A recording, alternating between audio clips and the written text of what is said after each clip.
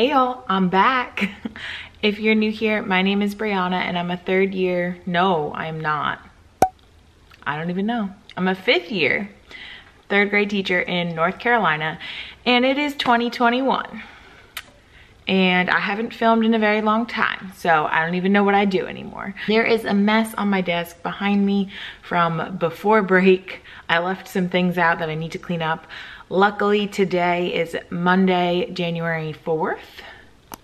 Yes, and it is a work day. So we are going to do a good old-fashioned get a lot done work day. There's not a lot of people here today. It is optional, so a lot of people are still enjoying break, which I do not blame them. So I do have some breakfast from Starbucks. I got some egg bites. I get the roasted red pepper ones, and then I got a nitro cold brew with sweet cream cold foam. Tried to use a gift card from a kid, but it didn't work. That's okay. No worries, it's fine. I'm gonna eat some breakfast and I'm gonna get my copies organized first. So my stuff for this week is gonna go in my Monday through Friday bins, of course. And then I'm gonna get back into the habit of putting the rest in my little file organizer, which I've shown you guys before, but I'll pull it back out obviously and show you again. So let me get started.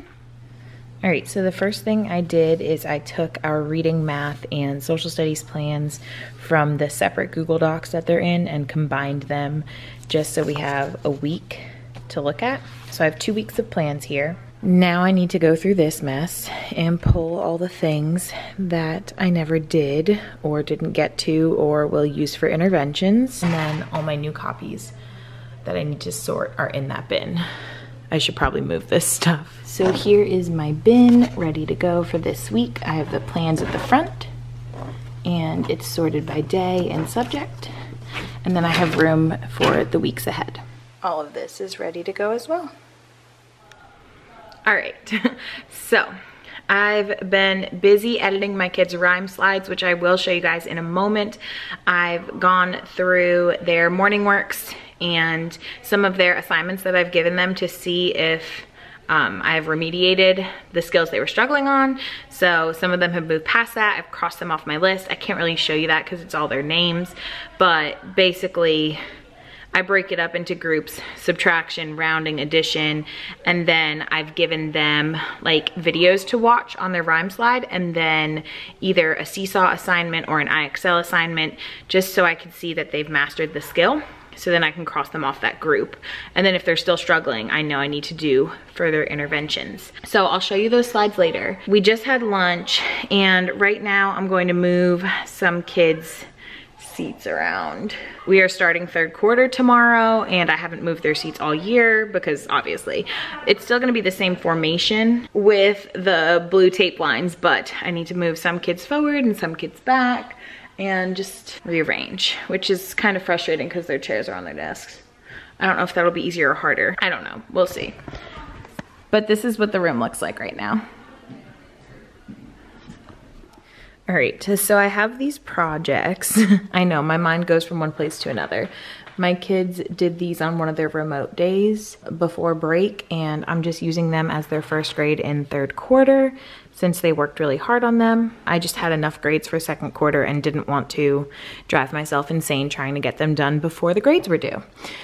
So I'm grading 5 at a time and then doing something else. That way it doesn't become too repetitive. I did end up moving all of my kids to a new spot. What I did is when I found a new spot for a child, I put their chair down. That way I knew who was moved.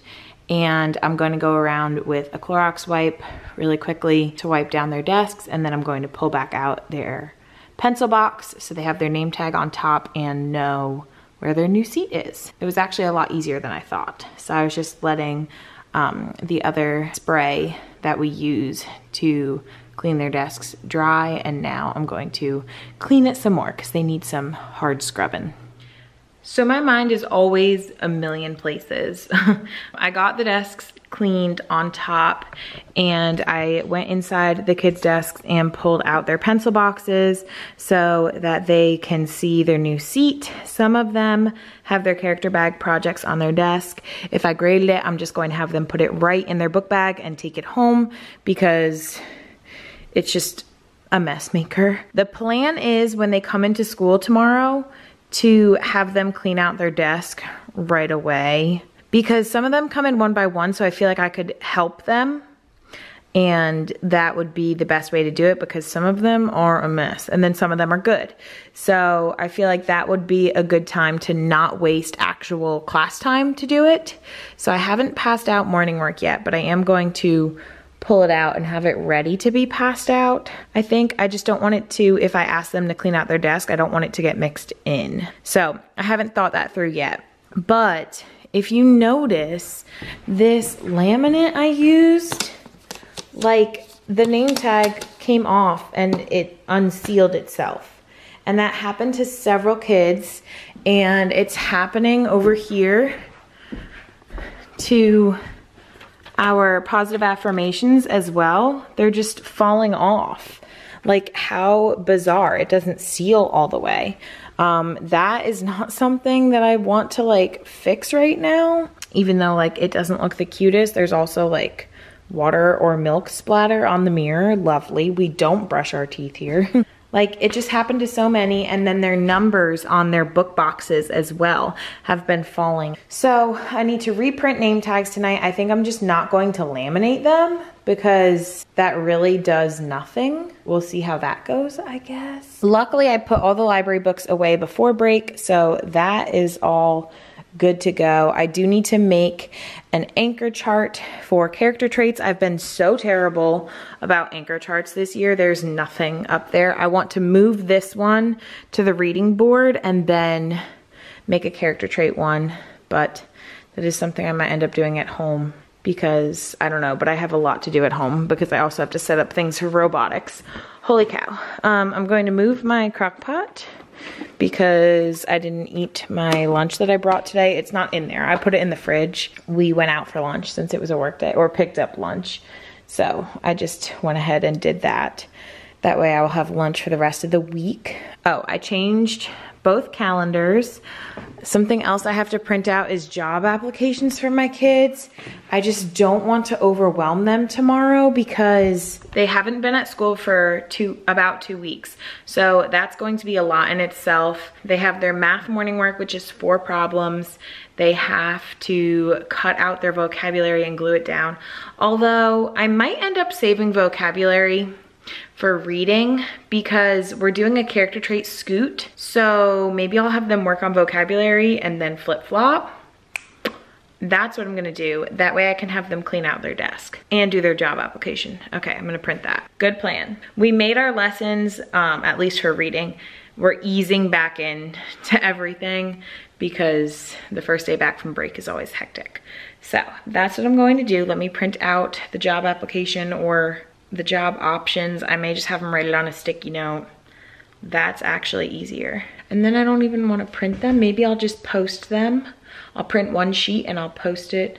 But they know the jobs too. I'll print one sheet, post it on the whiteboard. That way they can see it if they need to. And that will be part of their morning work. Okay, thank you guys for helping me think that through. All right, let me get to work because it's almost 3 o'clock already. All right, so I got all of the projects completely graded, at least the ones that were finished. So now I know the few kids who were not in here when we glued it together, I guess. So I'll have to get them set up when they come in tomorrow. My morning slide is set. Oh, I wanted to show you guys the rhyme slide really quick, so let me pull that up. Okay, so on my Google Classroom, I simply have a topic called Rhyme Time, and there is an assignment called Rhyme. So the students will click on it, and I had a template, and when the students open it, I had it select make a copy for each student. So after I set it up as make a copy for each student, I went into each student's copy, and some of the things in all the kids are similar. Like in Ketchup, they always have their unfinished work folder. That's just there to remind them to check it because our rhyme time is when they do their makeup work, but then when I pull remediation groups, intervention groups, enrichment groups, when they work on just skills that they've already mastered, just get some extra practice. Their Mayo is when they have finished everything that I have assigned to them. What stays the same on every child is the ketchup will always say unfinished work folder. Sometimes it has extra stuff in there. And then mayo always has these choices. So the mayo is like may do. They can choose whatever they want.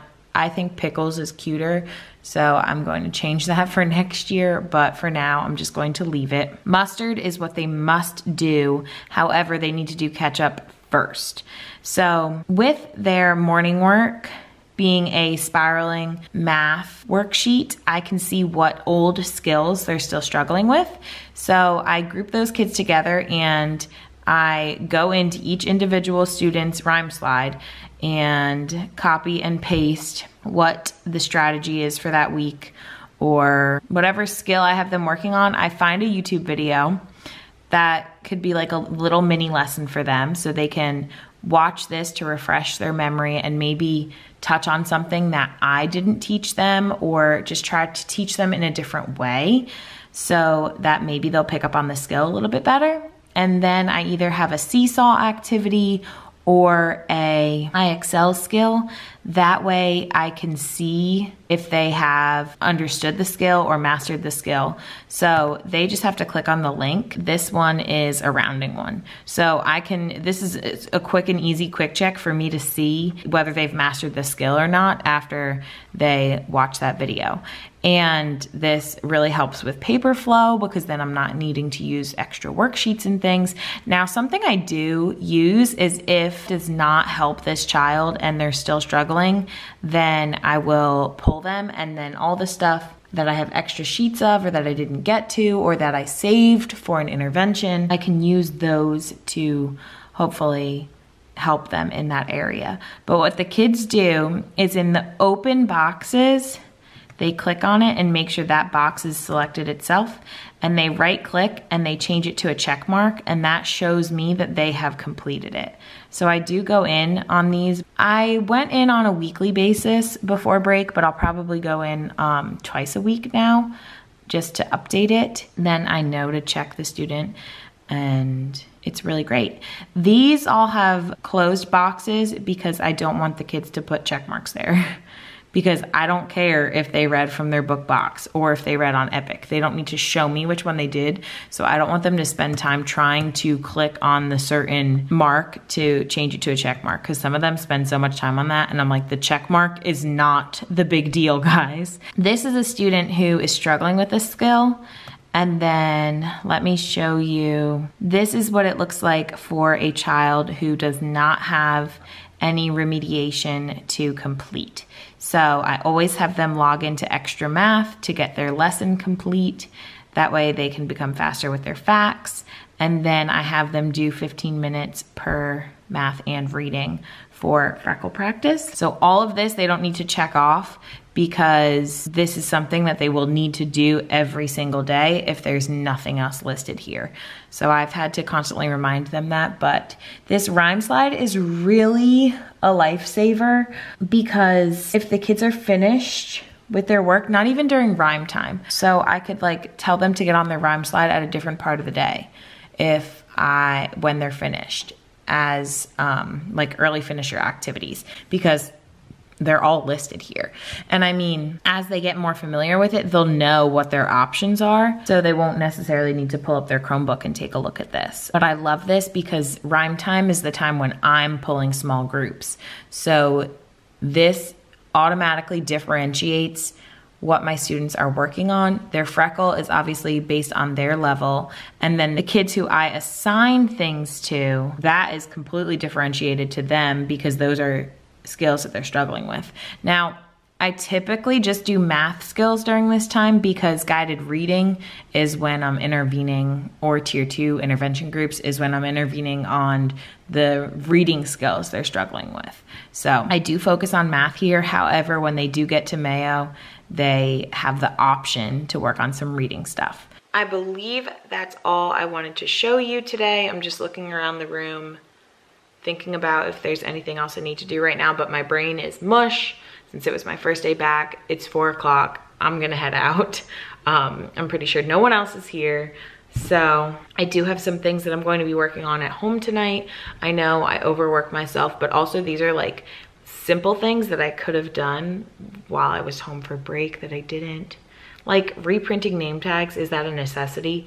No, but it's just what I want to do, you know? I'm gonna do those things, get stuff together for robotics because I have to start that up, get stuff together for conferences because I'm doing those as well. And yes. All right. I will see y'all tomorrow.